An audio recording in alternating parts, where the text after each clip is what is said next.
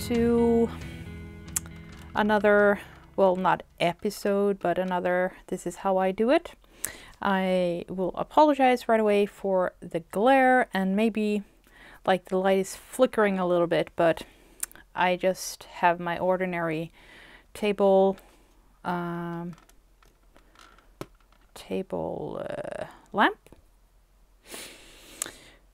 And some of the things I have here are in plastic, so it will be a glare. Anyway, this is about how I choose my fabric for the Mirabilias. Someone on PlusTube asked me the question, and I have been thinking a while about it, how I'm going to talk about it.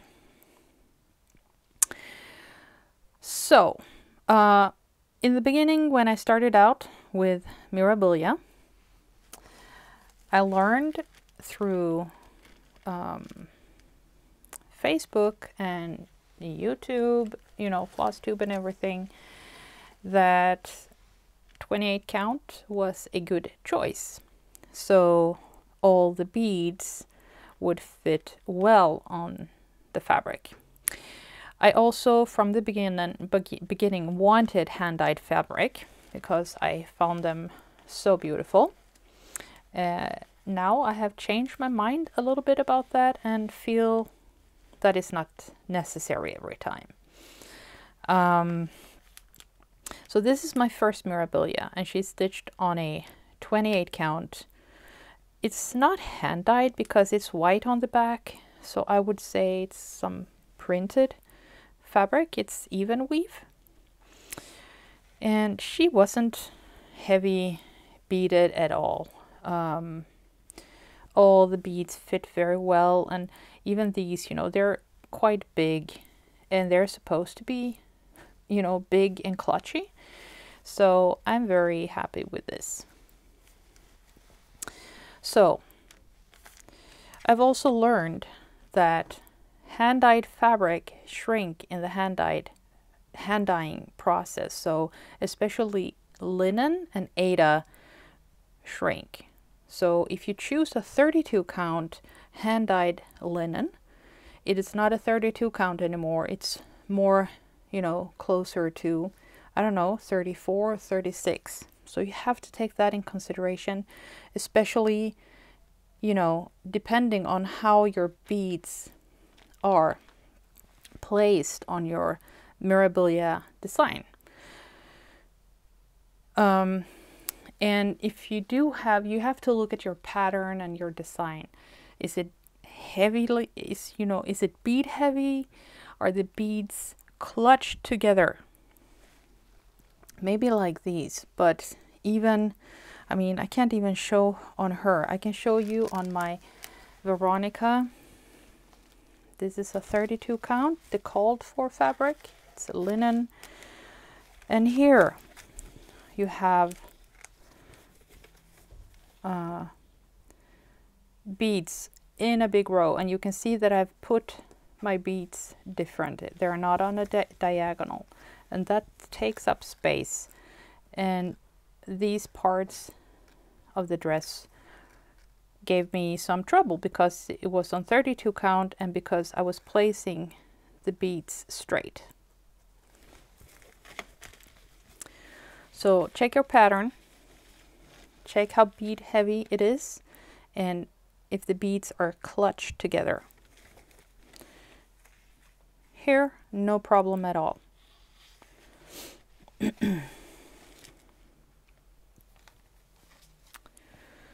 So here we had a printed 28 count, no problems with the beads.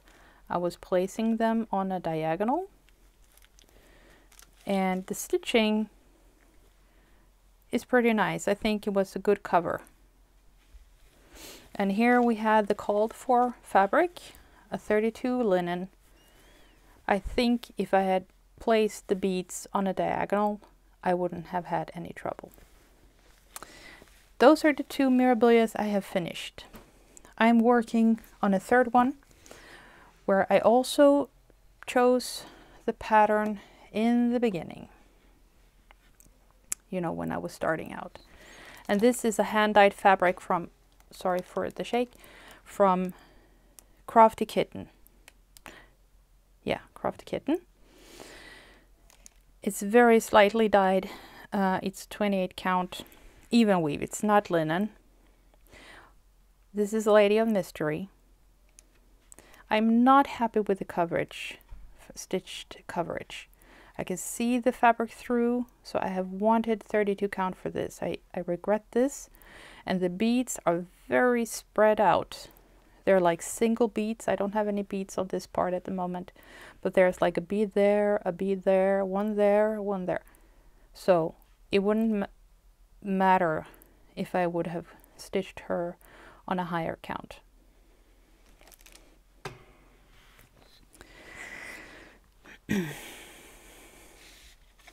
So you can, you know, start by looking in the back. There's quite a lot of different beads. There are no treasures, so you will have to look.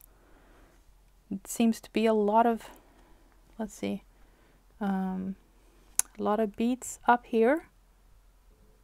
So that would be something to consider. You know, go out on Facebook, on Instagram, and look. Try to find, you know, maybe somebody has stitched them. You can take a closer look. On this one, there's very few beads. So I don't think this would be a problem either. So look at that. And then, yeah, the big question is, you know, should you go for a normal linen called for?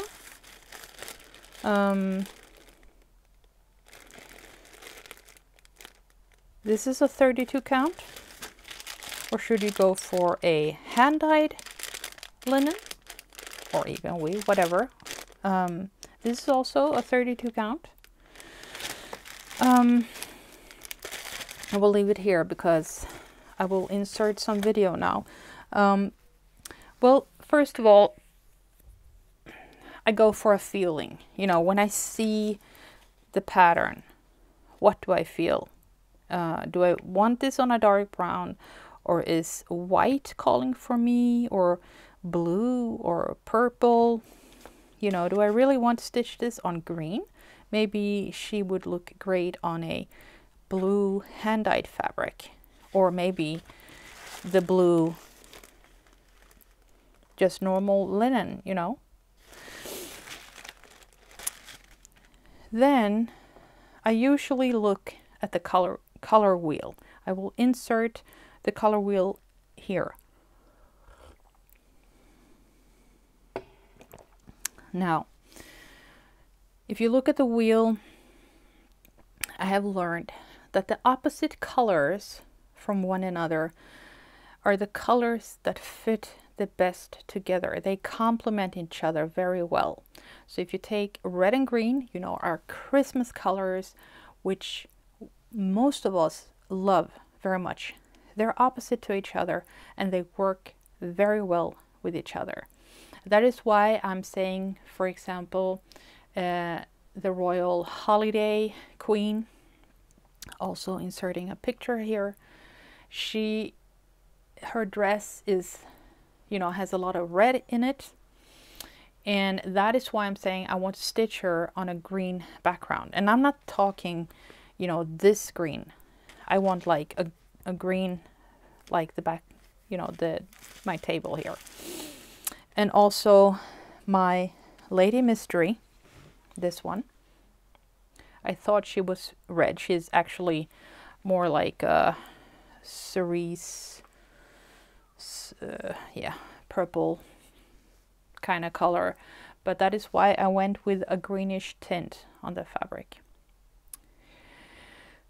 And I always go out on Facebook, Instagram, Pinterest, Google, FlossTube to try to find pictures of the Mirabilia I want to stitch and look at all the wonderful choices everyone has made.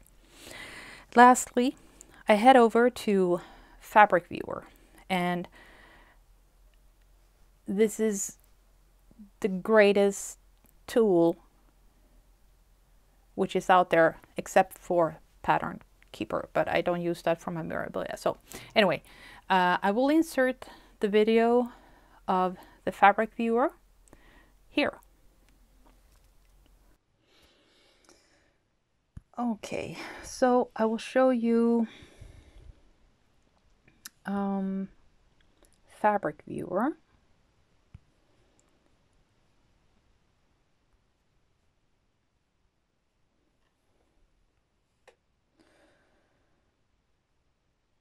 So you can just Google Fabric Viewer, but otherwise the site is called designandfabricviewer.com. So when you get here, you need to create an account, and it's free, but you just need an account. And I already have an account, so I will just log in. So this is how the first page looks like. And since we're talking about Mirabilias, I'm going to show you that. So we select which pattern. You can see at the top here, you have patterns, fabrics, favorites, and search. And then you have where you select the artists, and then you can select 1, 2, and 3, how many windows you will have to look at and compare. I always have all. I don't know the other ones. I haven't used that, but so we go here and we choose Mirabilia. And now we have, I think it's all of her designs, but I guess not the latest one. So I will show you. Let's just do, yeah, you see a botanical garden here. It's the second latest. There was a new one yesterday. It's the second latest. And you see it's white background, but she's in all of the 3 windows. And now I go to the top and I choose fabric. And then I will need to select which fabric dyer I want to look at. And I usually go to the United Kingdoms right away. Because before it was, you know, cheaper. But now I guess it doesn't matter. The shipping is still cheaper from United Kingdoms, but you can choose. Not everyone is here, but a lot of them are. And my latest favorite is pole stitches, so I will choose pole stitches. And then you get a variety of, you know, selection of their hand-dyed fabrics. Everything is not there, but there's a lot.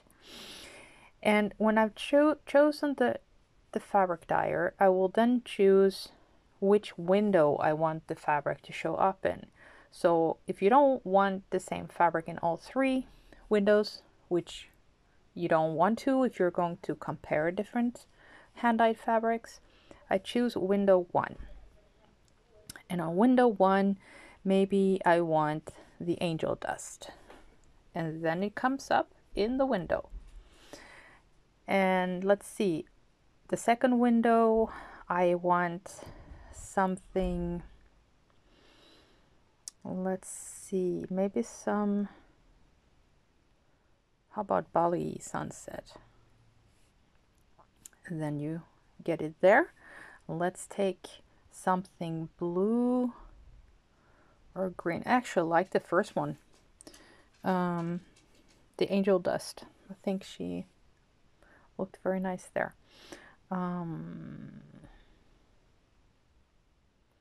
It is always so difficult to choose. Cloud. Let's do cloud. And here she is on blue background. And then I just, you know, I like the first one, but maybe I didn't like the blue. And then I go back up.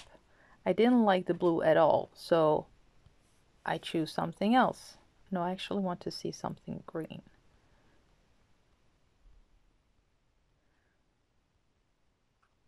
How about elvenwood?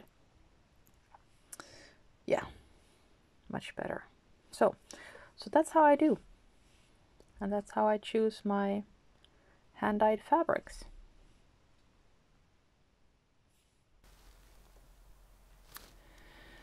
So I hope you found that short video about on Fabric Viewer helpful. I know a lot of people out there are using it,